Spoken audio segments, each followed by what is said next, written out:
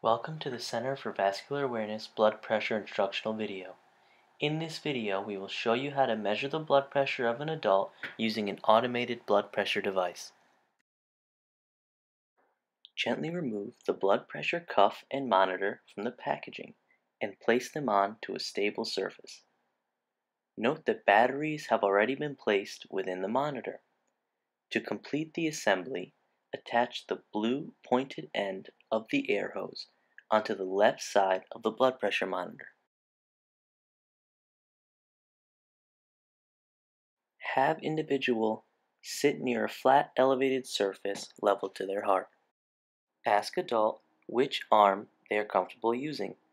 Ask them to rest that arm on a flat elevated surface. If they have clothing covering their arms, ask them to roll up their sleeves or to remove it if possible.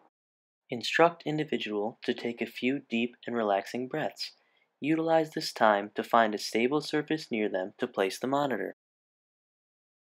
While the individual continues to take deep and relaxing breaths, place the cuff of the automated blood pressure monitor onto their arm.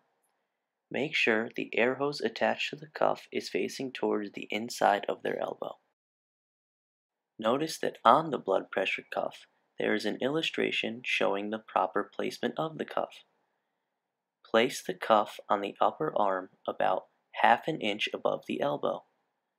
Adjust the cuff so that the air hose goes down the inner fold of the elbow towards the palm. The correct fit allows you to squeeze 2 fingers between the cuff and the arm without breaking open. Now you're ready to take a blood pressure reading. To begin, press the start button on your blood pressure monitor. During this period, the cuff will inflate, then slowly deflate to provide a reading.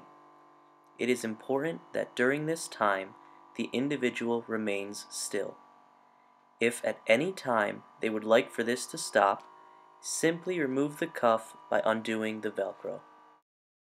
Once the monitor has finished measuring blood pressure, it will display 3 numbers upon the screen. The first 2 represent blood pressure and are your systolic and diastolic measurements respectively. The last number is the heart rate. Record the blood pressure and heart rate values into the blood pressure and heart rate log provided in the blood pressure study packet. Remove the cuff from the individual and thank them for their participation. Provide a friendly reminder that you will need to repeat this process every day for a 1-week period.